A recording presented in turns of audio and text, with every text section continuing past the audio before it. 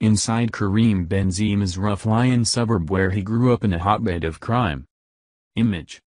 Karim Benzema left the troubled streets of Lyon 26 years ago. But he still calls the beautiful chaos of this sprawling Lyon suburb home. Sun Sport traveled to Benzema's first football club in the house he grew up in to see where it all began for the Real Madrid striker, 34. The French star was a timid and skinny kid who was drowned out by the shrill of 50cc motorbike engines, boy racers and sirens in the streets of his neighborhood. Benzema lived 50 meters from his first club, SC Lyon, with his 4 sisters, 3 brothers and their parents, nestled in a tangle of social housing. Like many of France's banlieues, the area built in the 1960s mostly for North African immigrant workers and their families is seen as a hotbed for crime. Yet these same suburbs have provided all the ingredients for footballers like Benzema to age like fine wine into some of the world's most potent strikers.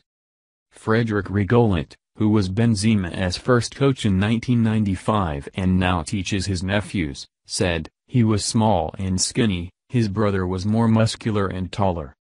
He didn't speak and was very timid. He was always like that, didn't speak much and he still doesn't. When he was younger he just played football and always had a ball in his hand.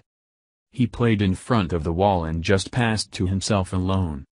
Even when he was a bit older at Lyon around age 14, 15, he would come back and train alone in front of the wall when he did key half training.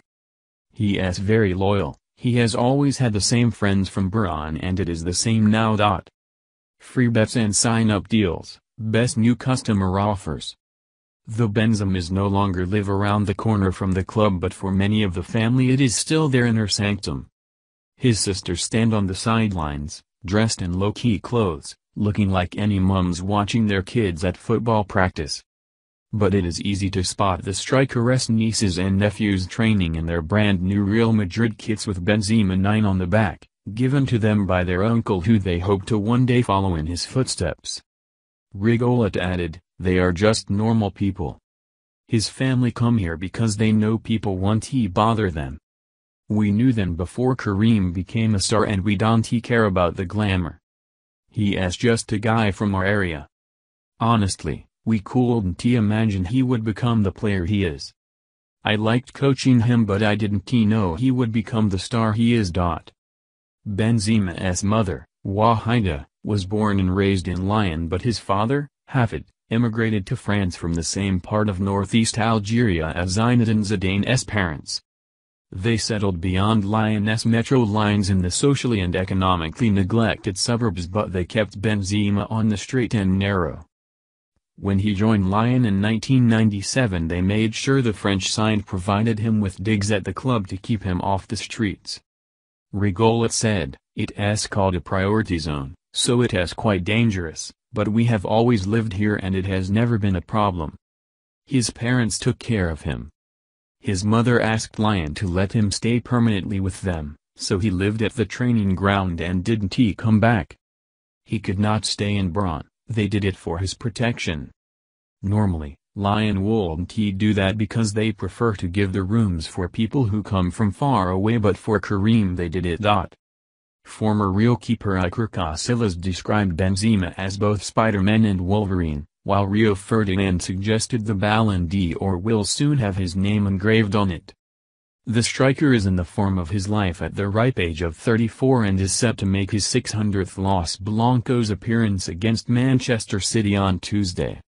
He is just a guy from our area.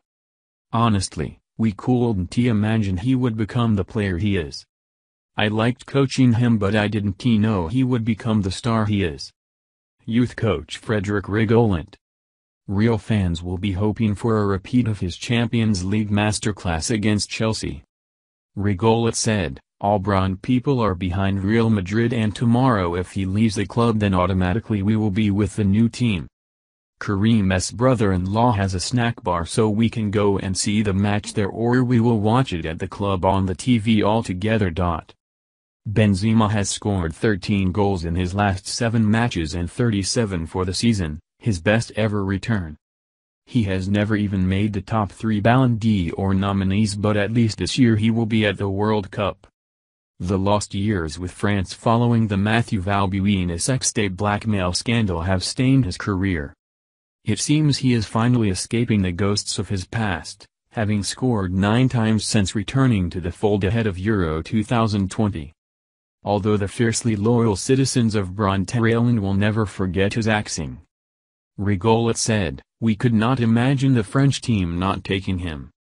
When Karim was not in the national team, people in Bront didn't watch France play. They didn't care about it. When he came back and we didn't speak about it, he didn't want to speak about it, so we just called him and congratulated him. He was happy to go back, but he said, I have no problem with Didier Deschamps or the selection. No one understood why he couldn't play with the French team. It is outside football, it has nothing to do with the sport.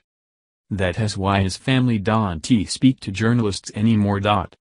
At the end of the season, Benzema will hopefully lift his 4th La Liga trophy before jetting back to Bront in his private jet. But he is still the same quiet kid from the streets who let his feet do the talking." Rigolot added, "He comes back discreetly and does what he has to do. Sometimes he gives us boots and asks us to give them to people who need them or signs some shirts. When he has free time, you can be sure he will come back to Bront to see his mother and family and spend time with us. All the kids want to be him, he is their hero."